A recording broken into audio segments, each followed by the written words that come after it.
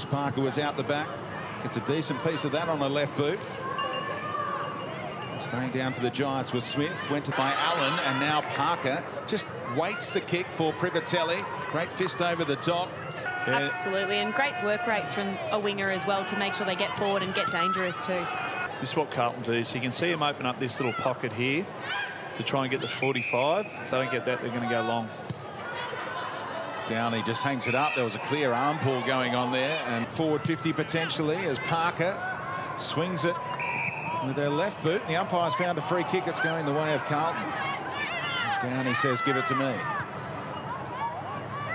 Oh, the sudden issue there for Petrevski-Seton. Oh. Mackerel let her off the hook. Seemingly. And Hunter's a pair, those two. And now, off hands, tidied up by Downie. Turns away from Zarika.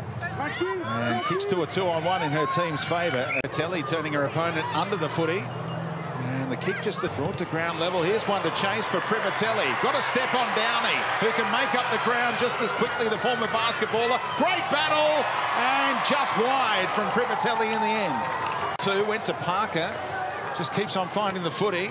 Feels like 5 possessions in about 50 seconds for Parker. And half back, but again the Giants at ground level. Tully had to improvise. Rika on the up for Beeson. Another touch for the Giants midfielder. Great little fist around the corner there to break even against Stevens from Halverson.